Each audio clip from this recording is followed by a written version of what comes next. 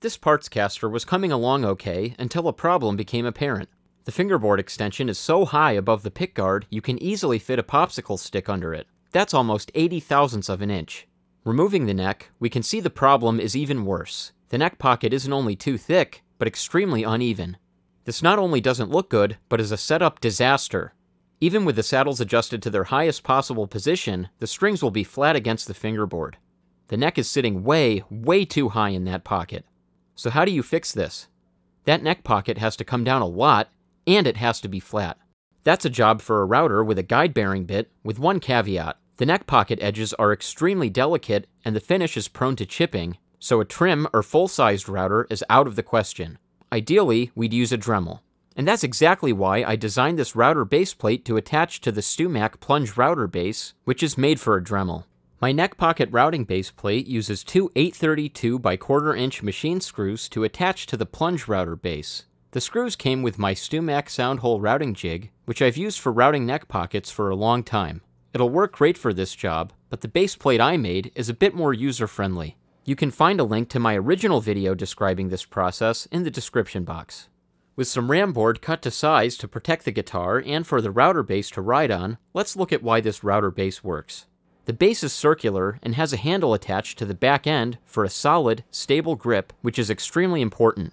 You do not want the router tipping forward. You want it completely flat and stable the entire time, and for that, we're going to need it firmly planted on the body. It has to be big enough to be in solid contact with the body while at the outer edges of the neck pocket. The base plate is 6 inches in diameter, which is enough to meet those demands comfortably. The router bit is my faithful 47223S guide bearing router bit from Amana Tool, which has a 1/4 inch diameter by 1/4 inch height cutter and an 1/8 inch shank. This little bit is an absolute home run for so many precision routing jobs, I can't recommend it highly enough.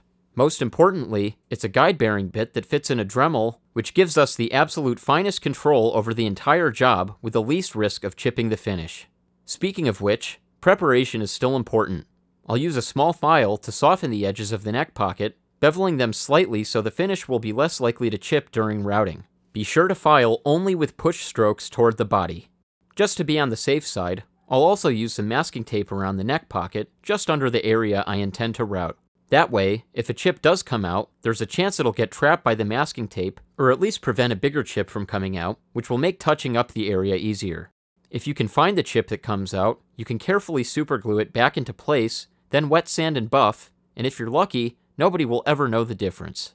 With delicate work like this, you always have to think ahead and be prepared for the worst case scenario. Precautions out of the way, it's time to bite the bullet and start routing. I've done this dozens of times, but it still makes me nervous. Just think of that nervousness as your body preparing you to pay very close and careful attention to what you're about to do. Go slow and steady, but above all, keep the router flat.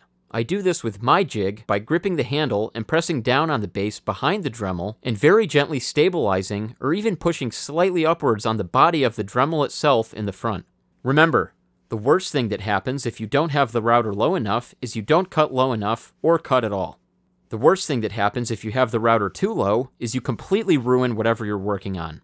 Your number one priority is always to never let the router tip forward and go deeper into your workpiece than you intend to.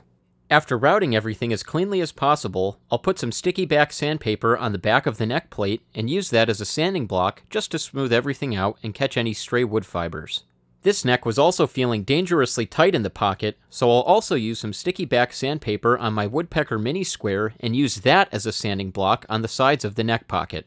I want to sand just enough that I have a little more leeway with the fit of the neck. I don't want to worry that putting the neck in and taking it back out is going to chip or crack the finish. Before putting the neck back on, I'll also take the opportunity to clear the neck pocket holes. As I've described in one of my older videos, which I provided a link to in the description box, clearing the neck pocket holes is absolutely essential and is woodworking 101 for joints connected with wood screws.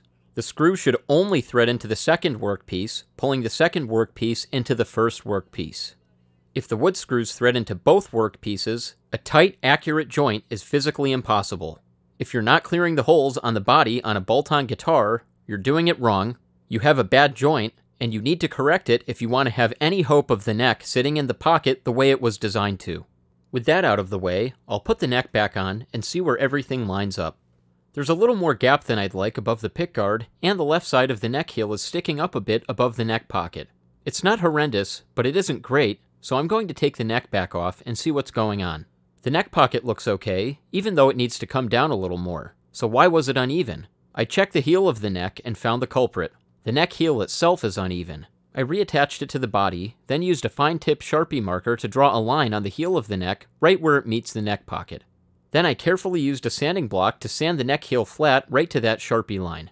With thick poly finishes, you can always wet sand and buff if you accidentally scuff anything, but be as careful as possible. Sharpie marker will wipe off of polyurethane very quickly and easily with isopropyl alcohol. Off it comes, and then, after I've routed the neck pocket down a second time, I'll put the neck back on. This time, it's perfect. There's just enough clearance to slip the pickguard on underneath the fingerboard extension when the neck is attached to the body. Everything fits tightly and cleanly, and the neck is sitting dead flat in the pocket. The loaded single-ply pickguard is a perfect fit, which is a huge relief considering I didn't measure anything at all. I just cut the neck pocket depth by complete guesstimation using a 3-ply pickguard as a reference. The before and after is truly impressive and goes to show how important a well-cut neck pocket is. Problems with the neck pocket appear far more often than you'd think, and it's a rare day that I don't have to at least clear the neck pocket holes and do a little cleanup, even if I don't have to break out the Dremel and my custom base plate every single time. So watch out for those bolt-on neck pockets, and if you get stuck, come back for tips and tricks you're not going to find anywhere else. Right here on Guitar MD.